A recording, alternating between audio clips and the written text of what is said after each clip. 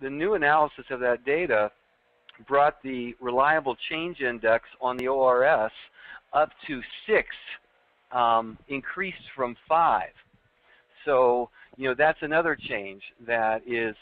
significant. And that's just simply that new data set, the new standard deviation of the ORS at the first session, the different, combine that with the reliability of the measures, and it comes up with a new, it's just a formula that you stick those numbers into it, the first session, the last session, standard deviation, you configure the standard error, and you factor in the reliability of the ORS, and then that gives you the reliable change index. And so that increased from 5 to 6. And if you look at, if you consider 19 to 20 being the average outpatient intake ORS score, and you're looking for at the 50th percentile or average trajectory of that person coming in with an intake of 19 or 20, you'll see that they change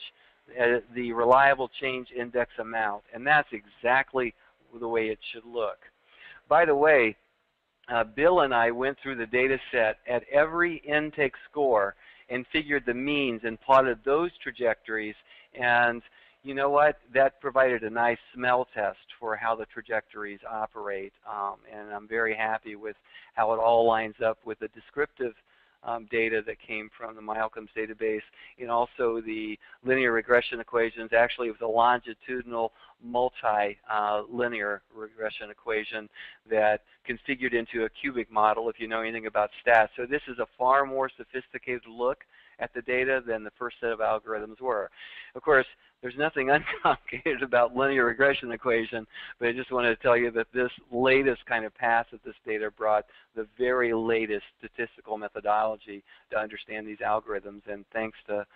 Michael Toland for that.